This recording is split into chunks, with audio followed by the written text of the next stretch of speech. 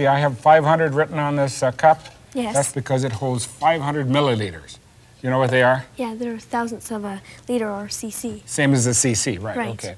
And because I have 300 written on this one, you can imagine that holds 300 milliliters. Okay. What I'd like you to do is, using only those two cups, hand me one that has 400 milliliters in it. 400? I don't think that's possible. Oh, yes, it is.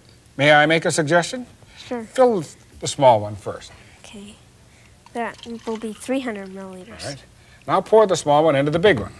Okay. Fill the small one again. Okay. There's another 300.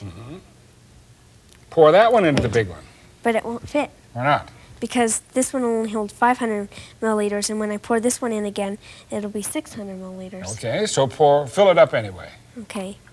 And that, when you take 500 away from 600, you're left with the extra 100. Okay, now do you know what to do? Yes. What? You pour this one back in here. All right. Then I pour the 100 milliliters into this one, All right. which will be 100, Okay. plus 300 milliliters will be 400 milliliters. Here's your 400 milliliters. Okay, thank you. This is sort of a problem in logic, isn't it? Right. I mean, it didn't look like it could possibly get 400 when you only have a 300 and a 500, Right. but you did. So who would you like to try this on? Probably my dad. Okay. All you really need are the two cups. Good luck. Hope you fool them. Thank you.